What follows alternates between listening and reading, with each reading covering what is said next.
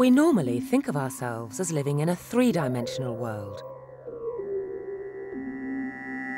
We can move in three ways: left or right, up or down, and forwards and backwards.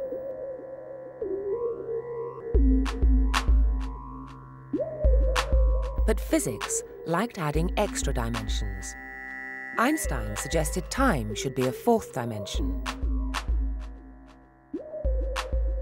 Then someone suggested a fifth, spatial dimension, and then a sixth.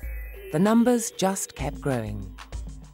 The extra dimensions were spaces in the universe which we could never perceive. Most were microscopically small, but scientists believed they were really there. String theory had been convinced there were, in total, exactly 10 dimensions. You know, if you have a little oscillating string, it has to have enough room to oscillate properly. And when one works this out mathematically, you find it just got a very clear answer. It had to be in 10-dimensional space. 10 dimensions? 9 spatial dimensions and 1 time. Supergravity, though, had been convinced there were exactly 11 dimensions. The equations of supergravity took their simplest and most elegant form when written in this 11-dimensional framework. There was a war between the 10th dimension and the 11th dimension. In the 10-dimensional bandwagon, we had string theorists, hundreds of them, working to tease out all the properties of the known universe from one framework, a vibrating string. And then we had this small band of outcasts, outlaws, working in the 11th dimension. While string theory was in its ascendancy, few took seriously the 11th dimension, but the supergravity guys never gave up hope. I did, at bottom, always feel convinced that eventually 11 dimensions would have its day.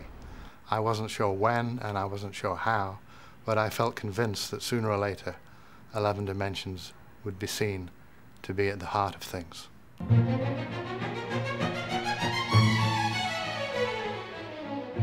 But by now, the boot was on the other foot. String theory was in trouble.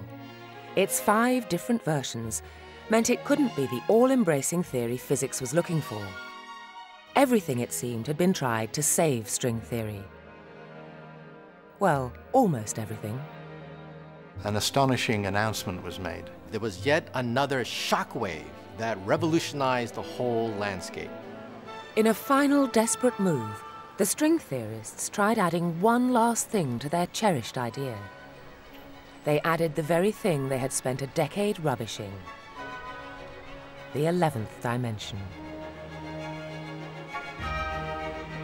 Now something almost magical happened to the 5 competing string theories.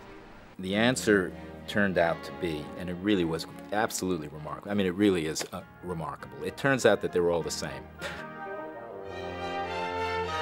These 5 string theories turned out to be simply different manifestations of a more fundamental theory. Precisely this theory which we had discarded back in the early 1980s. In 11th dimension, looking from the mountaintop, looking down, you could see string theory as being part of a much larger reality, the reality of the 11th dimension.